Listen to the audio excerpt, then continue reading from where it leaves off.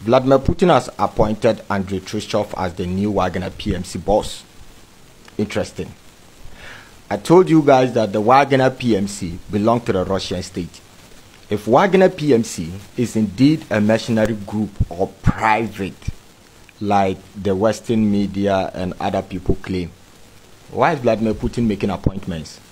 So after the death of Prigozhin, a lot of you guys were asking what happened to Wagner PMC in Africa. The good news is Andrei Khrushchev is going to continue from wherever Prigozhin ended.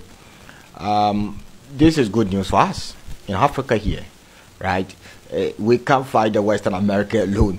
Yes, and that is why Wagner PMC is very, very crucial to Africa at this point in time, or this particular point in history. We need them badly in Africa. So this is good news for all of us.